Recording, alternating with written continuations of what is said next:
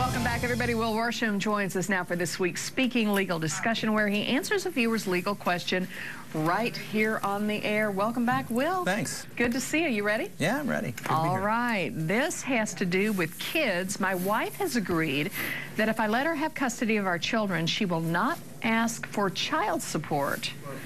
What kind of agreement do I need to have her sign? What do you say? Well, this is kind of interesting. I'm going to assume there's a divorce going on here. Apparently. That's usually why that kind of question comes up. But let's be really clear. Parties can have those kind of discussions amongst themselves as to who's going to have primary custody of the kids and who's going to pay child support, but they don't get to make that agreement. That's up to a court to decide. Okay. Because the money paid for child support is not for the parent that receives a child support. It's for the kid. Yes. And so let's just say in this situation, it's the wife that's going to have custody of the kids and is going to be receiving a child support payment. That's not her money to give away. That's the kid's money. So that child support amount is going to need to be determined by a court to be what's appropriate. Okay, so can you not just make this agreement and just not say anything about it and move on? Do people try to do that? Well, yeah, people try to do all kinds of things. I'm sure they do. Bad idea? It's always a bad idea. A court will need to get involved in a situation like this. And of course, if there's a divorce, a court is going to be involved. But a judge is going to make the decision on what's in the best interest of the child, and that's going to be part of the conversation about who gets custody. Just because both parents agree, oh, we want mom to have custody or we want dad to have custody, the court may say, I don't think that's in the best interest of the child. I want the child to have time with both parents. I want the child to have equal time with both parents, or I want the child to have more time with this parent or more time with this parent. The decision is not based about what the parents want. The decision is made about what's in the best interest of the child.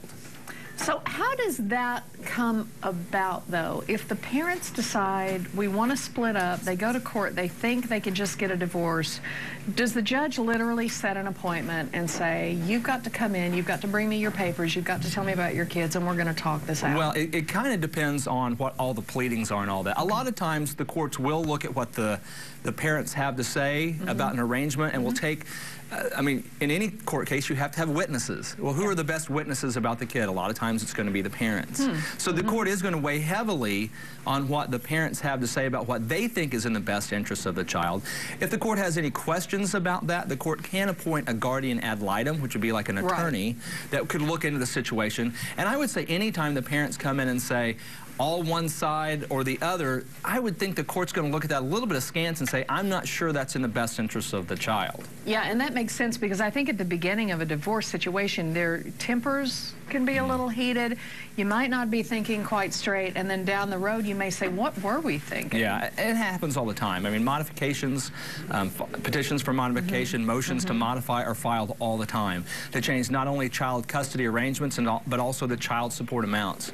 And so it's not uncommon that you'll see arrangements made down the road to change things. Now, the important thing to remember is there are standards when modifications are made. It has to be a substantial and continuing changed circumstance. So those arrangements and those agreements made at the beginning, they can stick and they can be difficult to change down the road absent of a compelling reason to do so. Okay, so think it through. Absolutely. As you would any relationship, hopefully, or if you decide to split it up, any way you slice it, there are kids who matter very much, and it's about them. Yeah, so, and get a lawyer. And get a lawyer. Yeah. All right, Will Worsham, thanks. If you have a question for Will, you can email him at wworsham@color10.com, and he will answer your question coming up on the show, and we will see you next week. Thanks, Joy. Will, thanks very much. All right, coming up.